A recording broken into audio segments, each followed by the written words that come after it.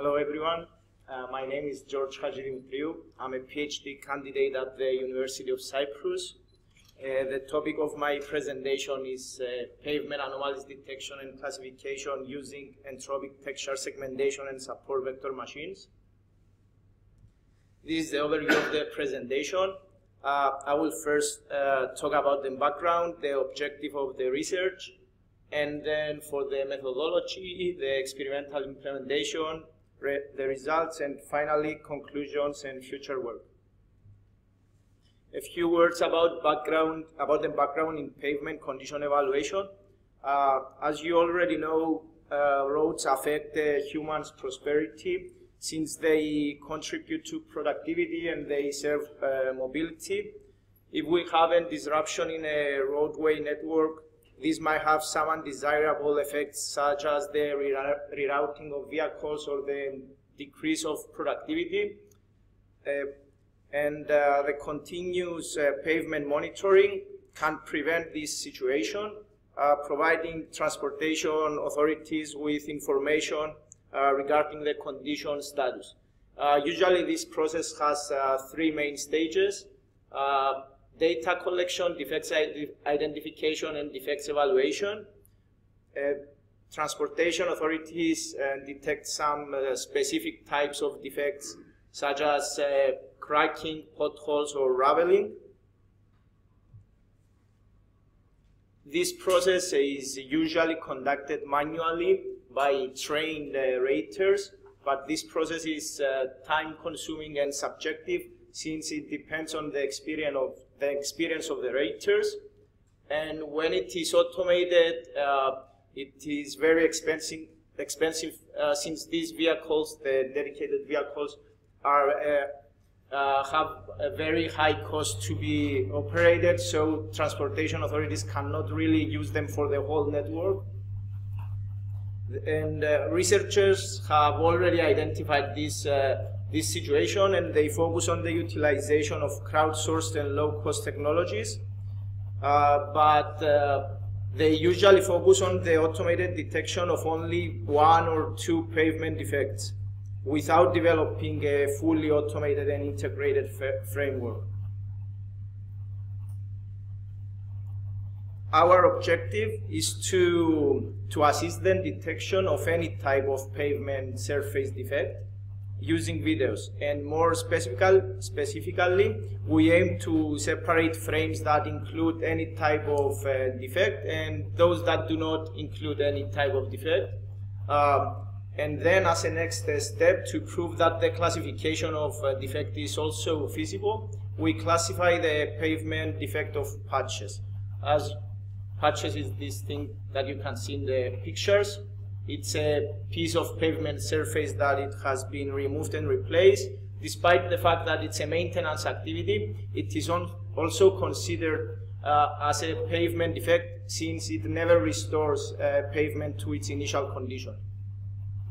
Every transportation agency detects and measures patches to evaluate the situation of the pavement. So the first phase of our method is using entropic texture segmentation to, as I said before, to classify images that include anomalies and images that do not. Entropy could be defined as a statistical measure of randomness, and an entropy filter can characterize the texture by providing information about the local variability of the intensity values of pixels. Smooth areas usually have the range of values in the neighborhood around a pixel will be a small value, and the opposite for rough texture areas. These are the main steps of the process. We use a collected pavement video. We convert this video into some frames. Then we convert the frames into grayscale to decrease the processing time, and because pavement color is usually in gray, so we don't really use the color information. And so if the image entropy is above a threshold value, then this image contains anomalies. On the on your right, you can see how the algorithm works. A is the initial frame, then B is the texture frame, and C shows we divide the image into small pixel blocks. The wider the color means that the texture is rougher, and probably there is a defect in this area.